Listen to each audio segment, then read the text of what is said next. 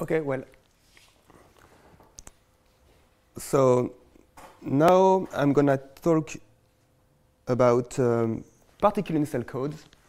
So during my postdoc, I worked on such a type of algorithm, of method, and now I will go into details about how we optimize such an architecture toward the use of this on exascale machine. So my talk is divided into 3 parts. The first one will be about the particle in cell method. I will describe how it works. Then in the second one, I will focus on 2 kinds of optimization we have done. They are not the only ones, but I would like to talk about this one in particular. So first, L2 gash blocking technique called tiling, and then the vectorization, what we did to improve vectorization. And in the last part, I will talk about performance. So let's start by the description of the particle in cell method. Particle in cell methods are used in a wide range of topics and for a wide range of applications. It has for goal to simulate plasmas and particles interaction. So you can find it in fusion energy, in astrophysics, for the simulation of accelerators, conventional accelerators, but also plasma accelerators or laser accelerators. It's used a lot in laser matter interaction, also in electronics, and in plasma propulsion. So here you can find different images, and you can, for instance, recognize an image from EGC that we had before in another talk. You have image from WARP, from Calder, or from Osiris. So the difference between the particle in cell method and other kind of plasma modelization is the fact that here we will use a collection of particles and macro particles, I should say, because we will not simulate the real particles, but group of real particles having the same properties from the same species and having the same kinetic properties. And in order to calculate the interaction between all these particles, we used a field that is modeled via a grid. So we do not compute directly the interaction like we could do in Monte Carlo codes, for instance. Here is the typical particle in cell method. Usually we divide it into 4 parts. Here, the first one I show here is what we call the deposition method, the deposition step. During this step, the particles that carry a current or a charge will deposit the information on the grid nodes, on the nearby grid nodes. Then we want to compute the Maxwell equation to calculate the fields induced by the particles, by the movement of the particles and their position. And we will use the current of the charge deposited here on the grid to compute the Maxwell equation. Then we have to do the opposite operation. So we have to compute the new information from the grid, like the electric field, the magnetic field, at the particle's position, so that after we can move the particles forward according to the field that they see. In such an algorithm, there are 2 main hotspots for the vectorization, the deposition and the field gathering. These 2 operations are in fact very similar. They are interpolation step, and usually the interpolation method used here will be also the same as here, but in the opposite direction. So I would like to switch to some optimization examples. Usually in PIC codes, we use a very simple domain decomposition. Each domain will be handled by an MPI rank, an MPI process. But usually these domains are very large and cannot fit in cache, even in L3. So what we did first to improve our PIC code is to decompose again this large domain into smaller blocks that we call tile. the size of the tiles are carefully chosen to fit in the L2, particularly on KNL, because we want to optimize our code on KNL. But it's not the only constraint. Each tile will have a grid, a field grid, even several field grids, and will have particle properties stored in 1D arrays, in different 1D arrays. Here we want the fields to fit in L2, but not the particle properties. The particle properties can possibly fit in L3 on Aswell or Broadwell architecture, for instance. The fact that we have developed a new decomposition has enabled us to go to a new parallelization. We had an OpenMP parallelization, and we made our code hybrid. And the particularity is that if we have a lot of tiles, a lot of blocks, we can use just a simple dynamic scheduler with OpenMP and have a natural load balancing. Because the real problem here is that it's difficult to have an equal charge, an equal load between all the tiles, since, for instance, there will be many particles here and less particles there. So it's very difficult to have the same load balance everywhere. And a good way to deal with it is to have a lot of tiles and to let the scheduler deal with all these tiles. So after this first optimization, focusing on the cache memory, I would like now to talk about vectorization. We did a lot of different vectorization improvements, but I think the most impressive one is about the deposition algorithm that I talked about at the beginning. So here is the 2D representation of this algorithm. Again, when a particle is located in a cell, it will have to deposit its contribution to the nearby nodes. The number of nodes involved depend on the order. Here it's the order 1. It's a base-plane interpolation, but at order 3, for instance, we will have to use all the nodes of this portion of grid. Here is the simple algorithm, the most classical one. We have a loop over all the particles of the tile, and for each particle we determine the nearby nodes first. Then we compute the quantity we want to deposit, and then we do the decomposition with coefficients depending on the distance between all the nodes. The two first steps can be well vectorized, but not the last one, because if, for instance, two particles are localized in the same cell, they will have to deposit simultaneously their contribution, and there will be memory races or vectorization issues, and the results cannot be trusted. There is also another issue. It's the continuous property of the arrays, which is not ensured in with such a method. So what we did is first taking the original data structure. So this is the original one in 3D, not in 2D, contrary to the previous slide. You have the particles and the nearby nodes. Here we are at order 1, so we are using 8 nodes nearby the particle. And we create a new data structure that is the similar one as before, but with a new dimension here, a fourth one, composed of only 8 elements, but in a contiguous way. These 8 elements are contiguous in memory.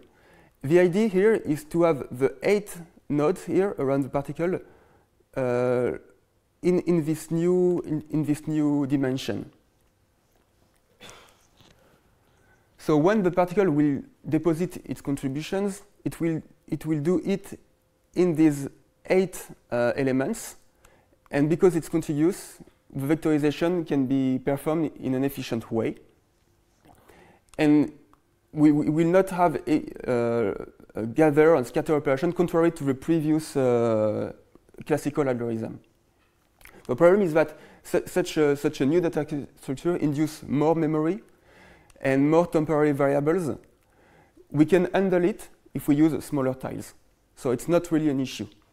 We can even do a decomposition of the tiles into blocks, into smaller blocks, which is a solution that we didn't implement, but that can be done.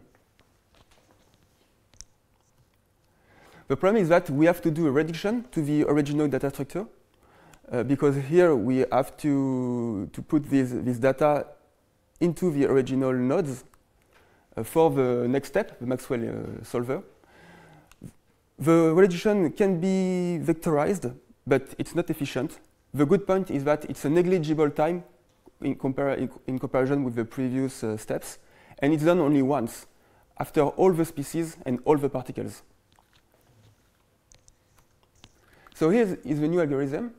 We still have our loop over all particles, but here we decompose the loop into blocks. We'll work on block of particles. One block can be a multiple of the vector length. These parameters can be tuned to get the best performances depending on the architecture. We determine the nearby nodes and we compute the quantity that we want to deposit. So these steps can be vectorized very well on the first LCMD loop. Then we have a second loop. For all particles in a block, we do the decomposition in a vectorized loop. So we do the contribution, the deposition, in a vectorized way. Here the vectorization is applied on the deposition itself. And then at the end we have the reduction, which is done only once. So what's about performance? I will first talk about general performance. The simulation has been done. Yeah. Something. So how did you solve the race problem? Is this new structure solving also the race problem, or? Yes, it's the main goal actually, because here, if you have two particles, you can see that here the vectorization will be applied on the deposition itself, so it will be done particles after particles. Okay, then the way that's been split into solve the Yeah.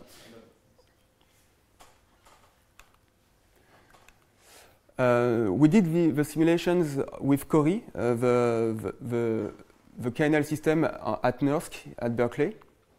It is composed of two partitions, a Haswell partition and a KNL partition. At that time, we were able to play with the configuration, so we did the simulation with an SNC4 configuration in flat mode. Sorry. Actually, in our case, we can get the very similar performances with the quadrant and the SNC4 mode. So it's not really, I would say, the best case. It's just that we use this, but we can get similar performance with the quadrant one. Here, first, I would like to focus on the results on each architecture differently. So the two first bars here correspond to the original code without optimization, so only with MPI. And it corresponds for the blue color, it corresponds to the order 1 interpolation order, and the orange one corresponds to the order 3 interpolation order. Without optimization, we can see that we are much slower on KNL than on Haswell. Then, if we applied all the optimization we have done, so there are some others that the ones I presented before. If we focus on Haswell node, we now have an average speedup of 2 with order 1 and a little bit less than 2 with order 3. And on KNL, we managed to reach a speedup of 5, particularly with the order 3 interpolation factor, which was a very good result for us. And then the best things, the main goal we wanted to achieve is to have better performance on KNL. And we managed to get this, particularly thanks to the new vectorization improvements, with almost a factor 1.8 in comparison with Haswell. Then I added in my presentation a weak scaling figure. We did the weak scaling with different configuration. Here you have the blue color for the KNL quadrant cache mode with 4 MPI ranks and 16 OpenMP threads per MPI ranks. We did the same thing for 64 MPI ranks. And we also did the same thing for Haswell.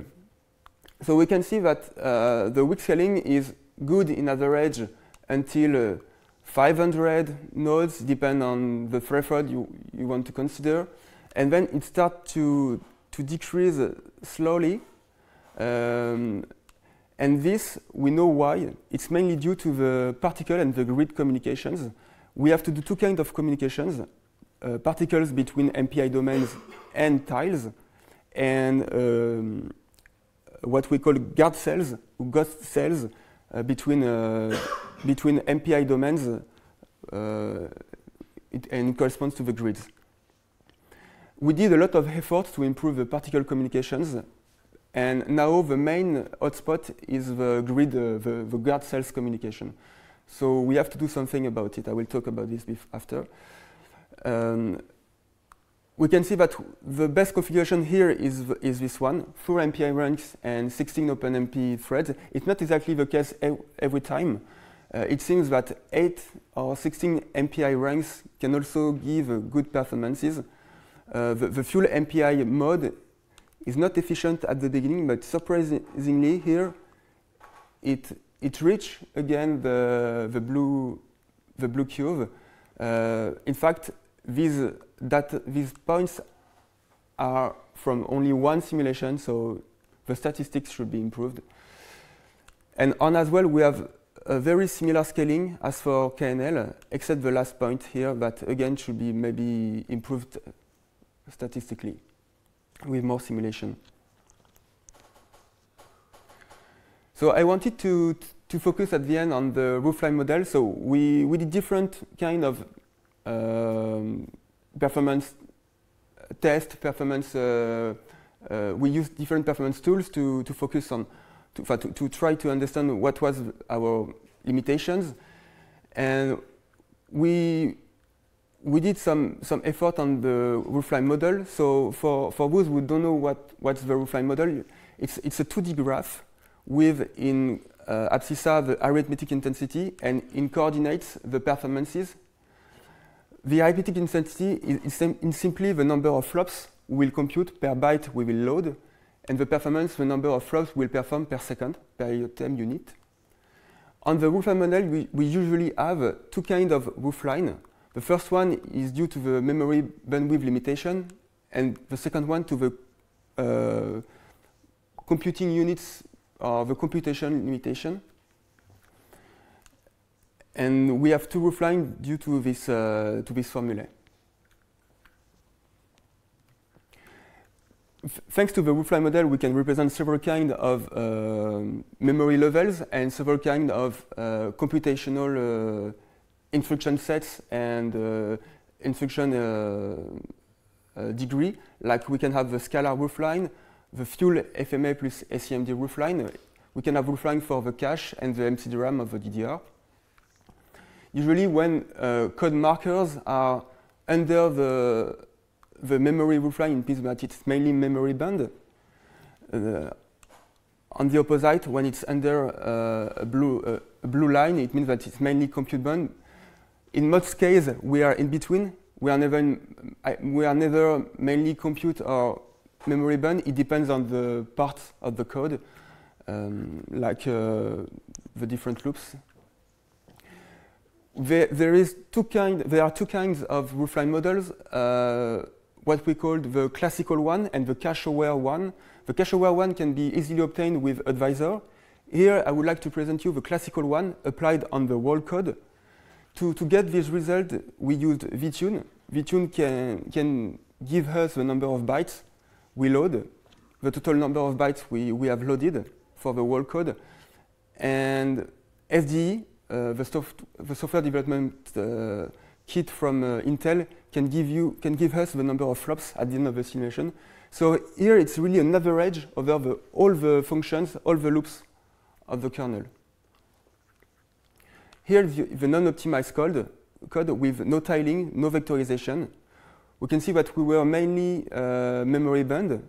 Then we had the tiling, which is the L2 cache blocking technique. Since it is a L2 cache blocking techniques, indeed, we move to the right. We decrease the number of bytes we load, and we perform the same number of. we perform more flops per byte we load from the MCDRAM. Here is the MCDRAM memory roofline. And then at the end here, we have our fully optimized code. Not exactly the fully optimized one. There are some other optimizations that came after, but this plot is the last one I did with our optimization. And thanks to vectorization, we can see that we managed to move to the left again, because we had some other little cache blocking techniques at other position of the code, and we managed to move to the top by increasing the number of flops due to vectorization. However, we can see that we are very close to the scalar roofline, so there is still a lot of work to do to reach the peak, the maximum performance we can get. It's very difficult with peak codes because there are different kind of hotspots, and all these hotspots have different issues. We can also see that we are still memory bound, surprisingly, because we have done a lot of effort to improve the cache memory management. All the work we have done in our code has been computed, has been added in a library called PICSAR. So PICSAR is a library dedicated to people that doesn't want to spend a lot of time to optimization and want to easily have high performance subroutines for peak codes. On this website, I added all the features with details about the optimizations. I added some performance tests at the node level on different kind of architectures. I added some tutorials to explain how we can compute the roofline model, for instance, or how we can improve some typical optimization performance issues. Of course, we can get the code, and you have also some resources about peak codes. In conclusion, here is a brief summary of all the optimization we did. We had the multi-layer parallelization with OpenMP and MPI. We had different cache blocking optimization. The main one is the L2 cache blocking technique I presented before. We managed to vectorize the deposition and the projection. The particle pusher is already well vectorized, and the Maxwell solver still need improvements. We have an optimized particle communication algorithm that I didn't present. We have some new solvers that enable to do the Maxwell solver in a different way. And we have load balancing and sorting techniques to, again, improve how the load is well distributed between the MPI domains. I would like to finish by some advices about what we learned from this work. I completely join Guillaume's advices that he presented before. The most efficient optimization, in fact, are sometimes the most easy one. First, externalize or reorganize the branches inside intensive loops. For some part of the code, these simple things represent almost 10 speedups of tens. Avoid complex operations such as divisions or complex, but it's sometimes difficult, but exponential or logarithm, for instance. Reorganize your operation to have more FMA. If you already have the vectorization, try to get more FMA by reorganizing the computation. Use a smaller, or try to linearize very small loops.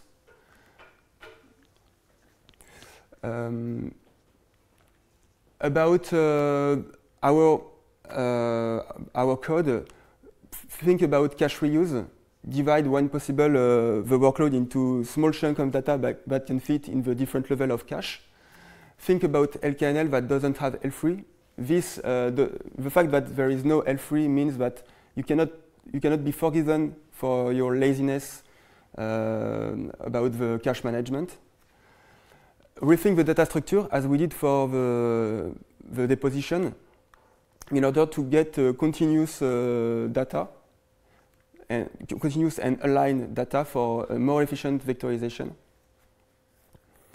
And then there is this, this question, should I target an architecture with very deep optimization, or should have a more portable optimization? Here we decided to have a portable one by using OpenMP directive and auto-vectorization.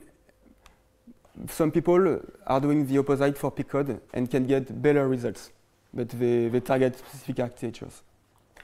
Thank you for your attention.